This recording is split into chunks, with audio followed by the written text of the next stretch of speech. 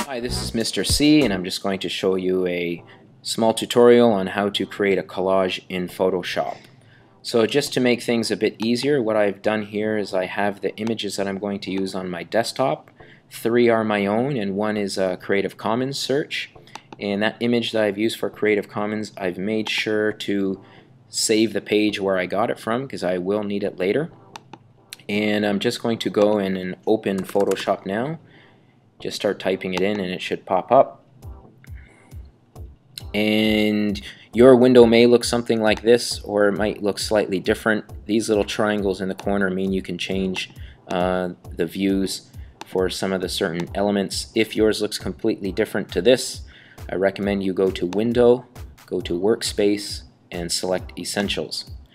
So what we're going to need to do now is create a document to put our images on. So I'm going to go to File, select New. I'm going to select the international paper, and yours may default to A4, so you should change that to A5. You should give it a title that includes your name, and just put something like Photoshop Collage and your tutor group. We're going to leave the color mode as CMYK. Yours may turn out to be RGB, but we want to print it, so I'm going to change it to CMYK. Simply click OK. And there's our document there, and you'll notice the title shows up, and I'm only seeing 25% scale view of this. If you want it larger, you can go down here and type in 50, for example, and you'll see it will enlarge. For the purposes right now, let's leave it at 25 so we can see the full page. And what we're going to need to do is get our images and put it into this document. So to access my desktop, you see I have some empty space here. I'm just going to click there, and some of the Photoshop tools should disappear. So I'm going to just highlight all of them and simply drag them over here and let go. And you see it's only showing up one image at a time. If you wish to rescale this, I recommend you go to a corner, hold down the Shift button, and then click and drag the corners. Can you see that will constrain the image so it keeps the same dimensions. If I let go of Shift, you see the photo starts to warp. If that happens, simply Command Z to edit and undo it. What we need to do is place this image into the document. You see it has the boundary boxes around it, so simply click Return, and the next image pops up, and it automatically starts creating a new layer over here for each image. Again, I'm going to click Return. There's my third photo, click Return. My fifth one, and click Return. Or sorry, my fourth one now. So I have 5 layers, a background, and each photo is on a different layer. What I want to do is work one photo at a time so it's less confusing. So what I'm going to do is deselect some of these eyes. So the only thing I see now is my background paper, and we can turn that off too if we wish. You see it changes to a grid system. I'll keep it white. And we're going to work at one photo at a time. Now there's 2 ways to do the cutout process for this that I will show you. The first one is what we're going to do is we're going to go down to this pen tool. You can also go to, if I click and hold this, the magnetic lasso tool, but I like it a little bit better with the pen tool. And I'm going to select that, make sure that this box here is highlighted, and that's your paths tool. And all you have to do is just start at a starting point and just start clicking around the image. So you can see I'm going to cut out just this bird's section of the photo, eliminating the background. And I'm just roughly going around the edge. When I get back to the beginning, you'll see a little circle will appear. I click in there, now the image is closed. So what I need to do is go over to here, select the Paths tab located here, and I'm going to scroll down to the bottom to this one here, which is Load Path as a Selection. Click that, and then I'm going to go back to Layers, and then I'm going to select this box, and that's the Add a Layer Mask, and I click, and the background disappears. Okay, now I'm going to go to the second photo, so I'm going to turn this one off, and I'm going to go work on this one. Make sure that you click it and then it turns blue, and I'm going to turn that on. And for this one, I'm going to closely go around the edge of the bird as best as I can. Maybe I'll keep this stick, maybe I won't. And to do that, I'm going to use the pen tool again, and I'm going to go make sure this tool is selected just in case. But for this, I need a bit more detailing, so I'm going to zoom in. To zoom in, I'm just going to press Command plus. And then I need to scroll down, so I'm just using 2 fingers on my trackpad. It's a bit easier, and I'm just going to start here. And I'm going to go right along the edge, and when I click, I'm going to hold the click and just pull the handle by just dragging the mouse, and I'm going to follow along the edge of the object. Now when I get to something like this, what I need to do is I let go, and I'm going to press the Option button, which is next to Command, and I'm going to move this little handle in the direction I want to go. So I let go of it, and then I can continue going around. So I'm not going to make this perfect. I don't mind if some parts are left off, but when I get to areas like this, I'm going to try to follow as closely as I can.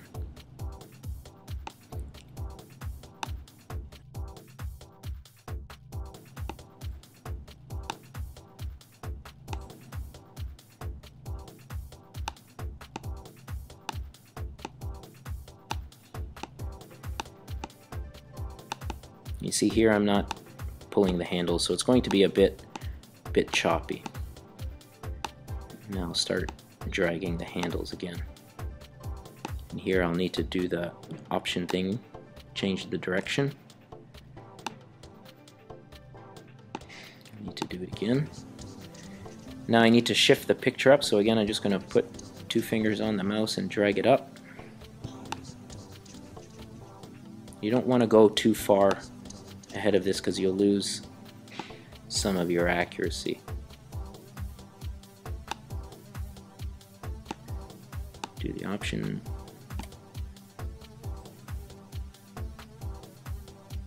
See if I can get this. And this I'm not too worried if it's not perfect.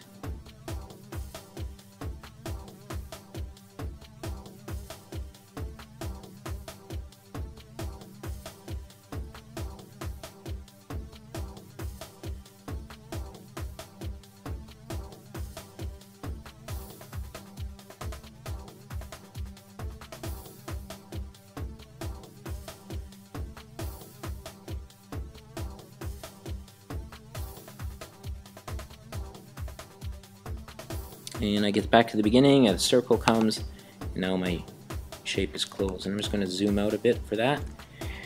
So now I go back to the Paths tab, and I select the dotted circle, click that, go back to Layers, and select that one. So you see if I zoom out, it'll look something like that. And I'm going to turn this one off, and now work on the next photo, and I'm going to do the same thing cutting out this bird, and then I'm going to do the same thing with this one and cut out one of these birds. What you should remember to do continuously too is Command S to save, and I'm going to change mine to the desktop and just click Save now and click OK, just in case if it crashes. So I'm going to do the next 2 photos, and then I'll come back to you.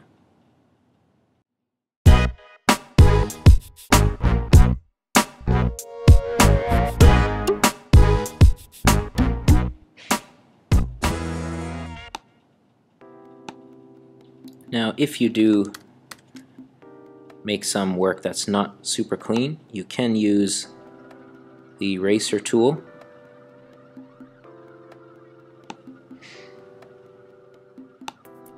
And you notice my eraser tool is not a very hard edge. You should take note of my size and the hardness I'm using here. I'm just going to tidy it a little up, but if you're going to do this, I really recommend that you zoom in as much as possible. Otherwise it looks quite cheap. Just zoom out a bit there. Maybe I'll do a bit more around the head.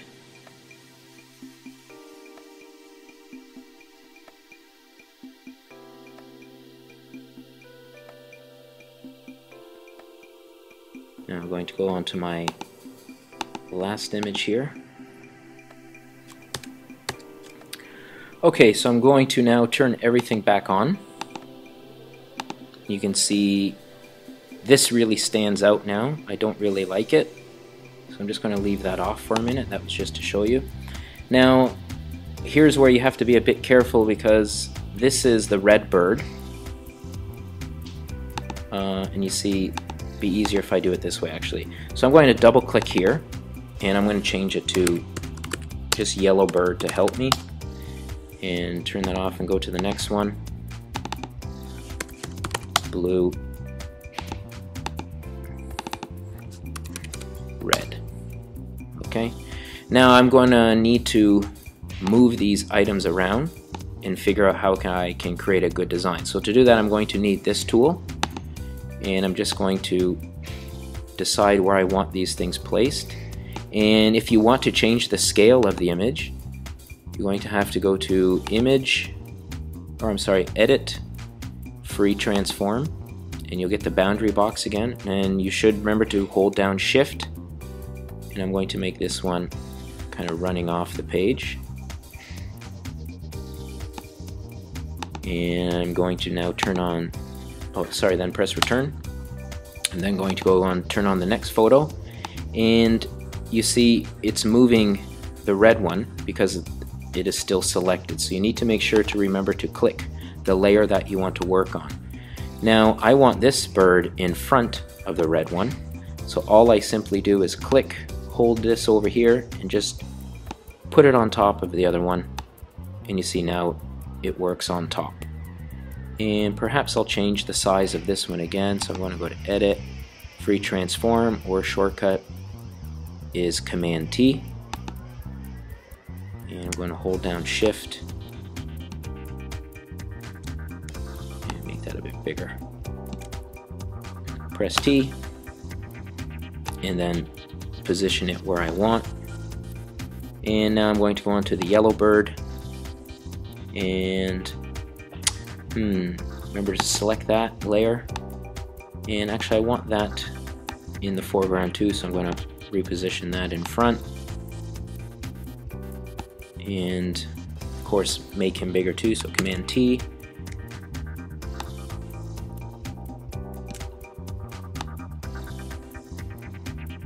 and I'm going to press return. Now one area you're going to have to consider is how you're going to arrange these different elements, and it must include text as well.